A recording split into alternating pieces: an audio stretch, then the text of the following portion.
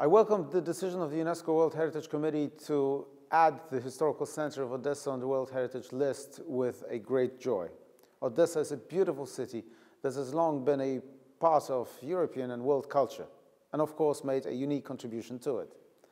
From the beginning, we also supported your efforts, among others, as part of our project, the House of Reconstruction of Ukraine.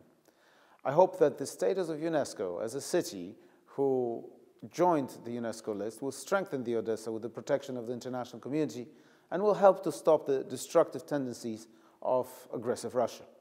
Once again, congratulations on the entry of the Historical Center of Odessa onto the UNESCO World Heritage List.